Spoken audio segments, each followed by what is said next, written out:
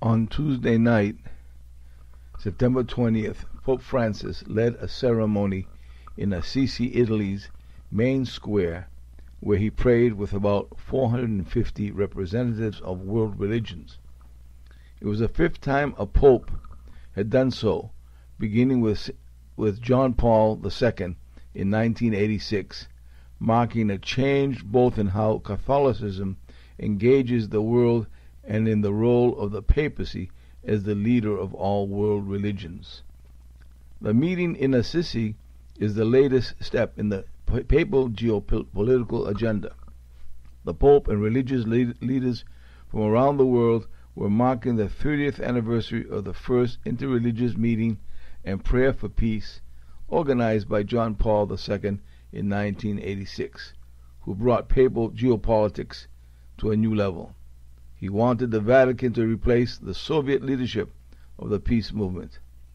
The Soviet Communist Party set up the World Peace Council in the years of 1948 to 50 to promote Soviet foreign policy and to campaign against nuclear weapons at a time when only the USA had them. It was a very successful move, and it spread all over the world. In 1986, Pope John Paul, seeking to elevate the papacy's power in global politics, initiated the Assisi peace movement. His catchphrase, "The Spirit of Assisi," became the new Vatican mantra. The spirit of Assisi is nothing less than the declaration that all religions are the same, that they only differ in their cultural expression of their religion. All religions are the expression of humanistic ideals. This is the spirit of the Antichrist. This year's meeting at Assisi concluded with all the representatives gathering at the main square of Assisi for a concluding ceremony that included prayer and the lighting of a symbolic candelabra. Of course, it was the Pope who was the first one who lit one of the candles on this candelabra. And then after the lighting of the candelabra, the Pope went and signed the declaration of peace that this meeting at Assisi had come up with. Following close behind him was the rabbi representative, one of the rabbis, and after the rabbi, Patriarch Bartholomew. There were many candles on this candelabra, and it is a symbol of their unity, that there are many lights that compose the one light. Their belief that all religions shed some light on the total light, and everyone was just one candle on this candelabra.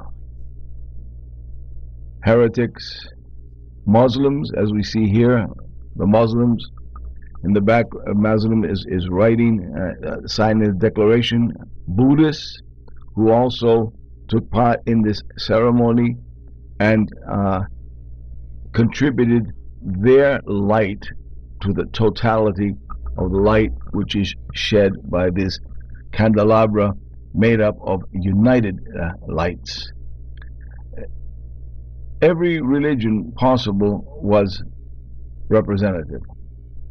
Significant in his absence was the Dalai Lama, and this is due to the fact that the Pope did not want to offend the Chinese government, so he didn't invite the Dalai Lama.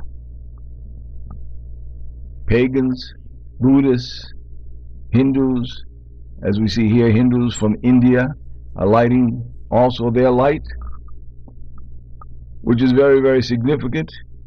Back in the 60s, Archbishop Yakovus of North and South America returned from the World Council meeting in India and declared to everyone that he saw the Spirit of God, the Holy Spirit of God, in the faces of the Hindus of India. What we see taking place, where the Orthodox have totally capitulated to the beliefs of this syncretistic, humanistic movement, which ultimately denies the very existence of God and sees all religions as a mere humanistic expression, human beings expressing their beliefs. Not necessarily true that God exists, but that religion is a mere cultural expression. And this is why these meetings can be characterized as meetings of representatives of the Antichrist, because they all have come together to declare their belief that there is no truth, which is the same as saying there is no God. For them, truth is relevant. Truth is dependent on culture. Religion is a mere cultural expression, and therefore human beings should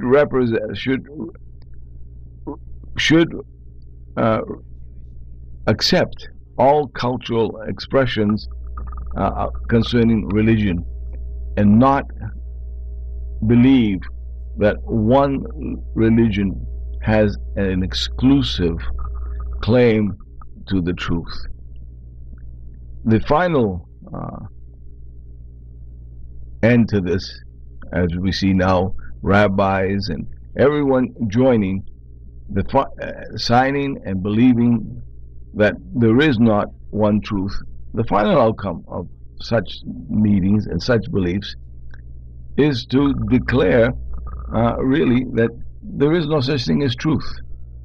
It is just something that has been made up by human beings and is a mere cultural expression. Just like music is a cultural expression, art is a cultural expression, cooking is a cultural expression. In the same way, religion is a cultural expression. And as such, all people should respect and, in a sense, accept these cultural expressions.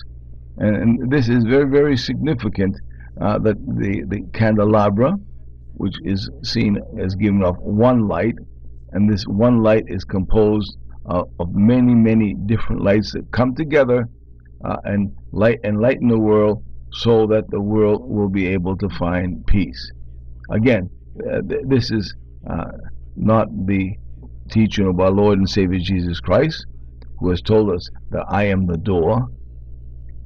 Here we see the words of our Savior totally negated, because our Savior has become irrelevant. He is just one more voice, cultural voice in the expression of human beings. So religion is a human creation. Ultimately, there is no God.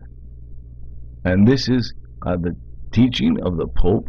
This is the teaching of Patriarch Bartholomew.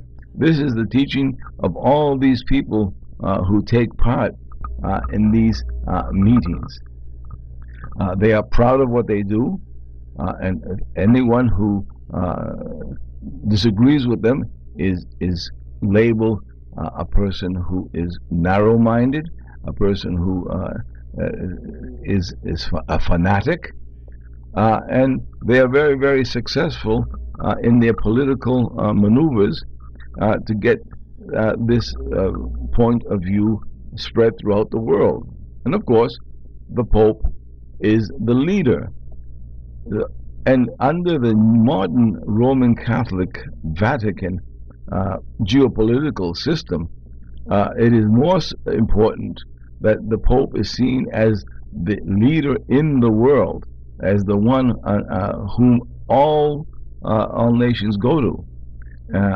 All roads lead to Rome, and we can see this in their actions and their ability to convince so many people to be active participants in their attempt to sort of usurp this world power.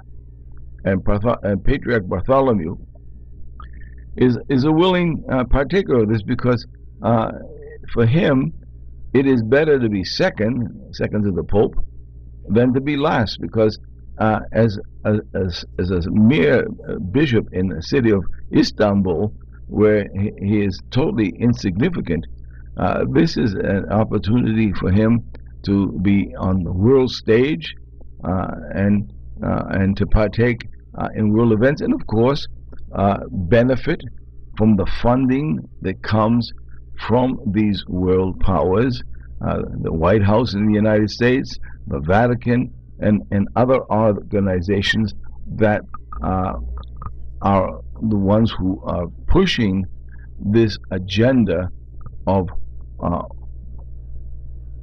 that religion is a mere creation of various cultures. And therefore, once we see that and accept the fact that every religion is a legitimate creation of various cultures, then the next step is to accept the fact, well, since it is a mere cultural creation, since it is not the truth, the absolute truth, then it need not necessarily be followed, because if it is a cultural expression, just like mythologies are cultural expressions, and do not represent reality, but just a mere expression of human desires, then there is a legitimate reason for people to say there is no God. God is just a concept created by human beings to be able to survive. It is their way of finding some meaning in this world, and of course the atheists do use these articles and these arguments and these peace movements, of which the Pope directs and all these other representatives subscribe to. They are ultimately supporting atheism in its claim that there is no such thing as one God. God is just something people have made up, and they have made up different concepts of what God is, and we should respect it because it is a human creation, and we cannot be people who contradict or naysay or find any fault with any religion, because it is a legitimate creation of human beings, of human cultures, and therefore we have to be able to accept it.